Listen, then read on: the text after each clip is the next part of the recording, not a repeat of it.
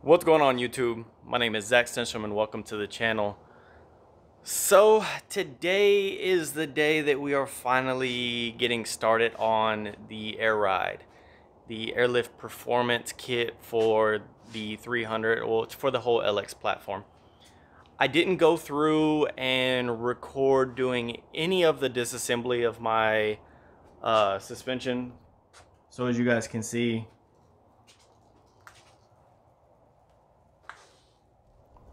I did a lot of extra work.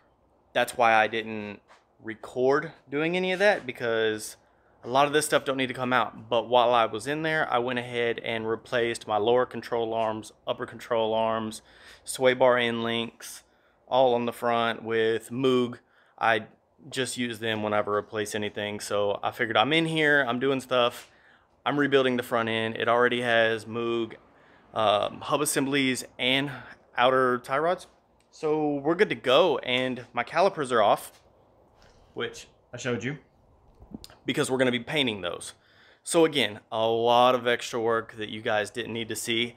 I also went above and beyond and did a lot of painting. So before I get to this unboxing, if y'all just want to skip to the part where I start installing, I'll put the time right here. Y'all can do that. If not, we still got to unbox the front and rear kit. I'll show you guys the setup before we get started. I'm going to show you guys this now because you're going to see it in the video anyway. My wheel wells were white, but just dirty and stained, and they looked like garbage and I didn't like it. So I went ahead, cleaned them, scuffed them, masked everything up, and went ahead and painted them a satin black. So as you can see, I didn't do the whole wheel well.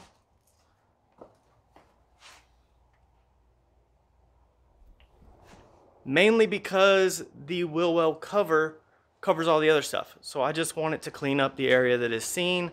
That's kind of half-ass, but it is what it is. I did it for a reason, because it's just a lot of work cleaning all that, and there's a lot of wiring and stuff in there that I didn't feel like messing with. But I also did not record this, but I went ahead and painted the engine bay as well.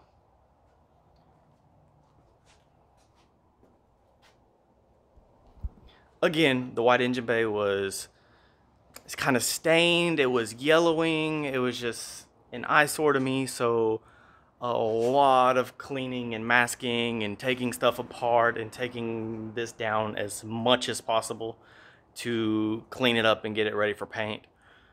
Again, a lot of work, didn't record it. So let's just go ahead and get to the airlift. So we got the airlift performance. This will be the rear setup. How you doing? Hi. He's no help. Yeah.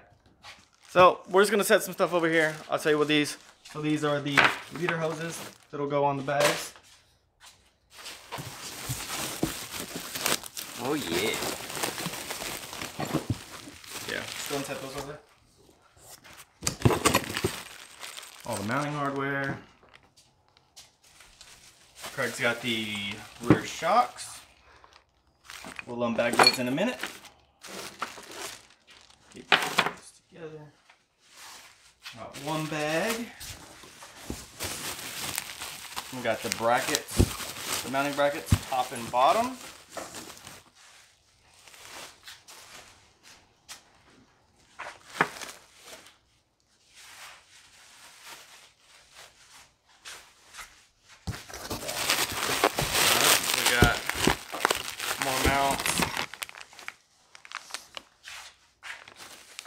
Oh, dampening things for the shocks, mounts, we'll leave all that in there. Let's go ahead and get these struts out.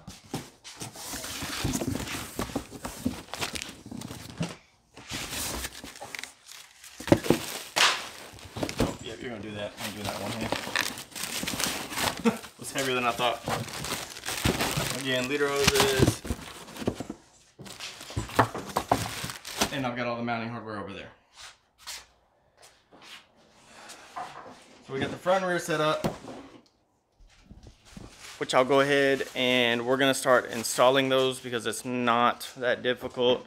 I guess I can give you guys a quick view. I'm doing a temporary air management setup as far as the tank and compressor goes, but all the airlift, brain, and wiring will be the same.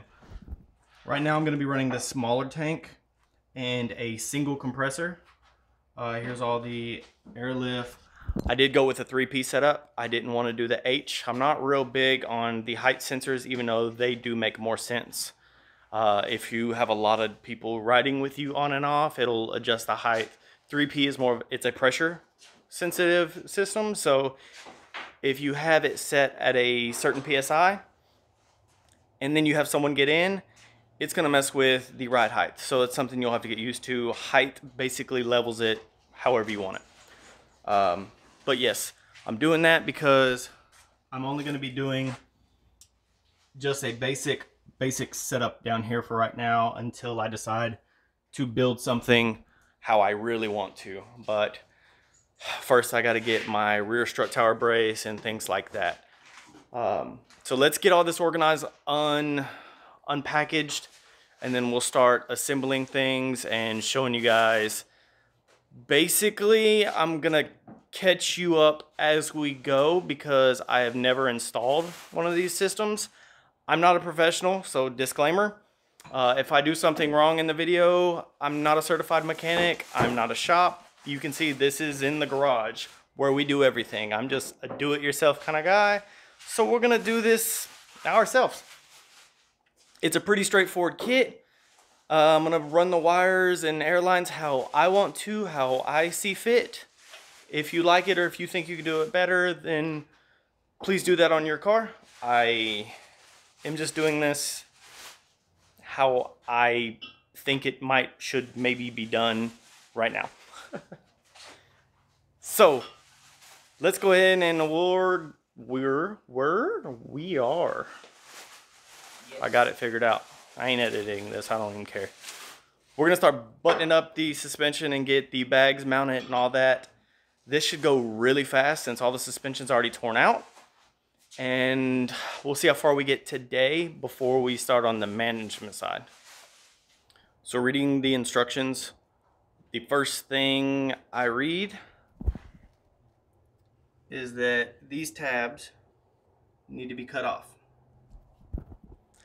I still don't have a compressor at the house, so that leads to a problem because I have a whole drawer of pneumatic tools, one of them being a cutting wheel, which would be perfect for this. So, as you can see, boop, boop. So we're calling a buddy to see if we can borrow a little portable compressor at the moment. So heads up, if you are doing this yourself, it does state to cut these off because the bag can rub on it and will cause failure and will void the warranty. So, don't void the warranty.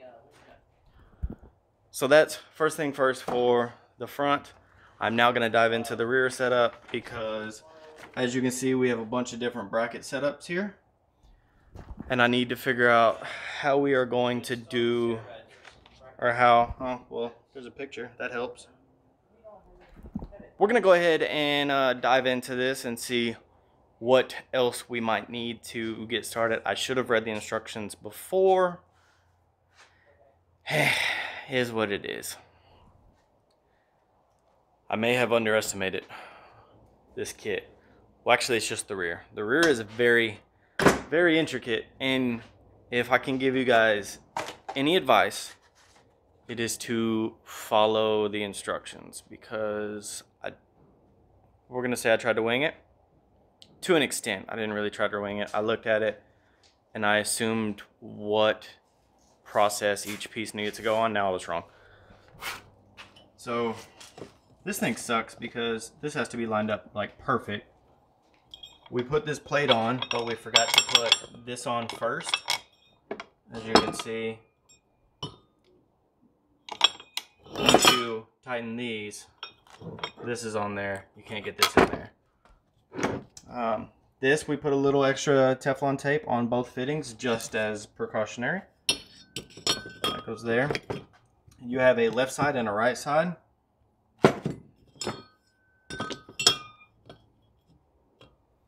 And this will go and sit open on it like that. Now I'll show you guys how everything looks on.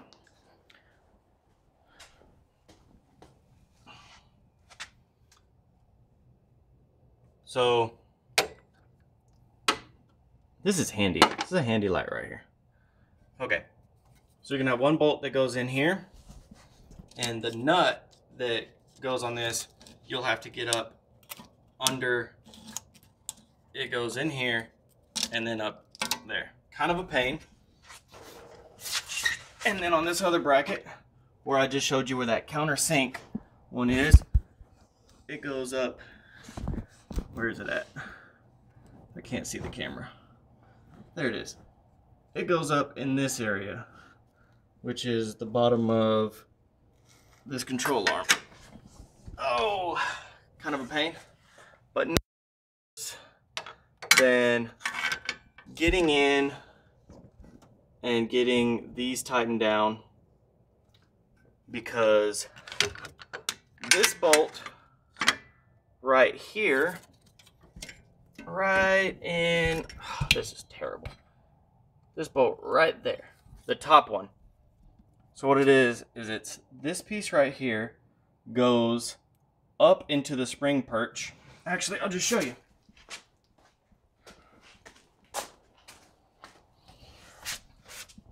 So you have the spring perch here, and this goes nut side up. And as you can see, slide in. And that right there is what that mount goes into.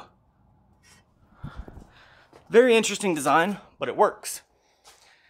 Now this was trial and error. The other side should go a lot smoothly because I know exactly what process. I'm not gonna try to skip anything. I'm not gonna have stuff pre-assembled trying to put it in, because that just didn't work for me. Now, the shocks are pretty self-explanatory. This is gonna go in there, and then that bolts on up there. So we'll get that done here in a second. Craig ran over to a buddy's house, and we now have a little compressor. This compressor is all we need to just give some air, some PSI to my cutting wheel. Then I can cut those brackets off and we can do the front assembly. Now, I don't even know what time it is. That took me way longer than I thought it was going to. But like I said, the other side should go a lot more smoothly. I need to get a picture. I forgot. I need a picture for Instagram. So let me do that. So the rear is now done. Well, rear, driver's side. But now we have the compressor. Now I'm gonna get in here and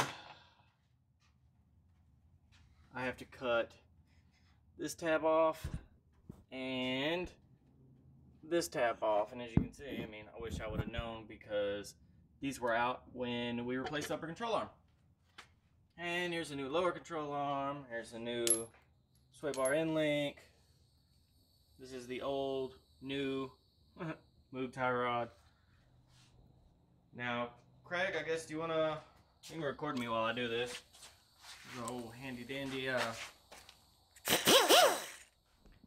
of course you can see I have my eye protection on. So for all you OSHA approved garage peoples, here you go, Craig.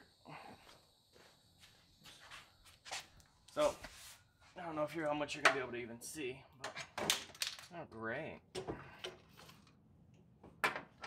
Alright, so I'll start with this tab. Of course, it's gonna be cutting towards me.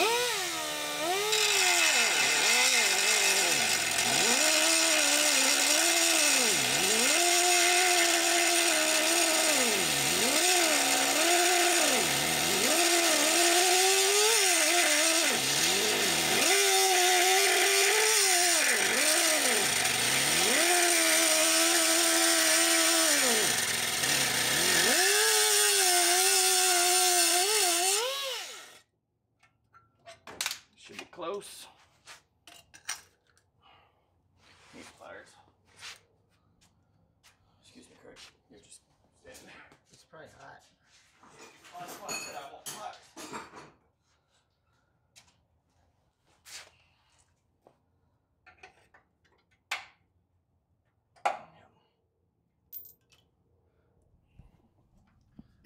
Well, there's one done. Now, we'll get this one done. Hope you guys enjoy watching me throw sparks all over my face, because we aren't recording anymore. We got the brackets cut, and as you can see, that light's a little harsh. And then we got this side done over here, and I went ahead and got my little 3-inch grinder, angle grinder, and went ahead and tried to round it off a little bit so that there's no real sharp edges. Now what I'm going to do is I'm just going to throw a little bit of spray paint on those bolts, especially since it's just bare metal now, and I'm going to let it dry overnight because I'm hungry. All this took a little bit longer than I had wanted to anyway. The front's real simple for the most part as far as assembly goes. It's basically the air strut with, you know, new bolts, and then the leader hose. So we got one bolt on here, and then we got the 3 bolts that go right here, or nuts rather, and that's done. So that won't take no time. I'll touch base with you tomorrow and we'll get all 4 corners done. This one video will just be the 4 corners installed really, and then I'll do a separate video for the air management. So I'm gonna call it a day, and I'll see you guys tomorrow. It's the next day. We're gonna finish tackling this front end that I cut yesterday, which I don't need to remind y'all because y'all just saw it. I was about to tell you what was going on. Anywho, so I made my Instagram posts. I also posted in one of the Facebook groups I'm in. And I've been told by a couple people that I should probably massage, aka hammer, this little area right in here. So it ain't gonna hurt anything. I'm gonna go ahead and massage it a little bit because I already took a cutting wheel to my car. What's a little extra massaging gonna do? So we're gonna do that real quick, and I mean I'm only gonna move it over about 1/8 of an inch or so. And what we're going to do with the car once all this air ride is on is I'm gonna do a lot of testing and seeing how everything clears when it's completely laid out. I should be able to see through the wheels since they're pretty open and they're 22s. I should be able to see up there in that little spring pocket area in the front. Another friend told me to double check the torque on the rears after about a week and make sure that everything's still tight. So there will be a lot of making sure everything's good after we do this. But I need to hammer real quick. We'll get that front strut in. We'll get the front strut in, which is pretty simple. It's lower bolt and 3 bolts on top. I'll show you that. And then we're gonna knock out the other side because the other side should go a lot quicker now that I understand the rear setup better. And I'll try to give you a better video or something of how to do the rear because the rear is kind of a pain, but at least I know the process now. This isn't a super hands-on tutorial of how to do this, but it should give you a good overview of how to do the air ride if you want to. Now I'm done talking. I'm gonna hammer a little bit, show you what I hammer, and then we'll get this in there. So we got the top just hand tight. As you can see, where I hammered right in there and I hammered right there, you can see it's bowing in a little bit. Same with this.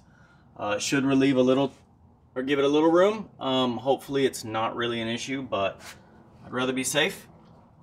Make sure that when this is going in, these should already be one way, that this triangle goes this way, so that this mount right here, because this mounts up to your sway bar end link, will go there. Ooh, like one of these ways. Now we're going to lift this back up, get this bolt ran through, and we can get this up in the upper control arm, and we'll get everything basically hand tight, and then we'll go through and torque everything accordingly and just make sure that we have everything as is. But like I said, the front setup's super easy. 3 bolts on top, 2 on bottom. For ours, I think I'm gonna have to use 1 spacer. For older models, the first gens, they are gonna have to use, it looks like there's 2 provided spacers are required for the early model. So there's 4 provided. Looks like I'll use 1. You would use 2 if you had an earlier model. So very cool that they added that in. We're gonna go ahead and get this all buttoned up. I'll show you the end result. Here is the final product for the front. I'll go inside. So that's all in. We got the, like I said, the new sway bar end link, new lower control arm, new upper control arm. Beat those in, cut those off. These are, oh, we're looking for washers right now. It doesn't come with washers for the top. These are locking, but I don't like the gaps.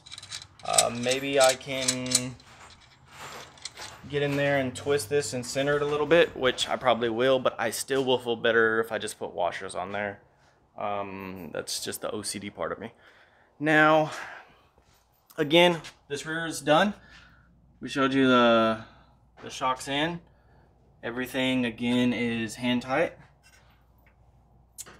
This bag setup is done. That's all torqued down. Now we're gonna move on to the passenger side, and I'm gonna run through it, guys, because I'm ready to get this done. Okay, when I was showing you guys the bag setup yesterday, I showed you that this countersink threaded bolt, I guess, needed to go in before this bag mount was in. And then you can see there's one there, and then there's a slot there. That's gonna go, the black one is gonna go there, and then the slotted one is gonna go here. So I'll show you guys that real quick. Now, you're just gonna take my word for it, because, well, here, can you hold the camera? All right, I don't know if you're gonna be able to see, but probably not. All right, take my word for it. This goes in this hole back here. Okay. And then, as you can see, this one goes right here, and that's gonna take, this bolt is gonna go straight like that, but this nut has to go in this cradle, and you gotta kind of fish it up in there and hold it. So, Craig, will you try to, can you see that hole? This one. Okay. So basically you gotta fish it up in there. Can you see it? Then get an angle where you can see it. So, alright, Craig, you're making a mess. I only see my hand. Alright. So as you can see, kind of, because I knocked the light down and I don't have any more hands, there's the nut. And here, Craig, just hold the camera. No, I don't need it in my face anymore. So there's the nut, and then you can get it started in here. And now that's set up. Then you'll use this one, and it's gonna go up in this hole. You're gonna get it up right in there and tighten it on that bottom one. Kind of a pain, but it works. All right, now that these are hand tight front and back, this needs to go on, cradle down. And this is where it gets a little fun, because now this thing right here has to go on, and it's gonna take some maneuvering to get it to seat in this cradle. So I'm doing this with one hand, guys, so bear with me. Okay, so now you can see that it's in this cradle, and we got to get this bolt up in that little washer nut thing that we put in there yesterday. So we got to get little in there and just kind of hand tighten that in. I cannot do that with one hand, and Craig probably won't get a good angle, but once that's in, we'll get it angled. And you can see there's a hole here, and there's a hole on this side that then you got to get to line up with these. Super fun, time consuming, aggravating, but that's the process. So after this side being an absolute nightmare, we basically have it done. I have one issue that I am addressing now that I don't like. I'm gonna have to figure out. This cradle is hitting on this control arm right there. Now, I'm going to see if I can bend that cradle a little bit and make it work. I'll let you know what I do. As you can see, we gave it some clearance thanks to this pry bar. This is going to be one of those spots, like in the front, where I'm going to keep an eye on it. After driving it a while, I'll double check it and make sure that it hasn't moved or it's not rubbing on anything. Same thing like I did with the front, where I beat it in with a hammer. I'll make sure that those bags aren't touching. Craig went ahead and knocked out the front while I was getting my ass kicked in the rear.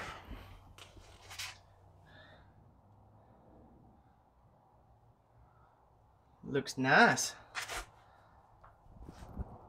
Again, calipers are in a box over there behind Craig because they're getting painted. So after all this is finally assembled, I can focus on getting those cleaned up and scuffed and ready for paint.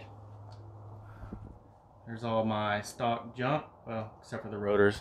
My rotors are junk too. I was gonna buy new rotors, but I ain't got no money. We found washers. Craig found washers that cleans up that area a lot, in my opinion. The only thing left to do on all four corners really is put in the dampeners, which I'll show you. Here's one. These are pretty neat. They're threaded on the inside. Focus.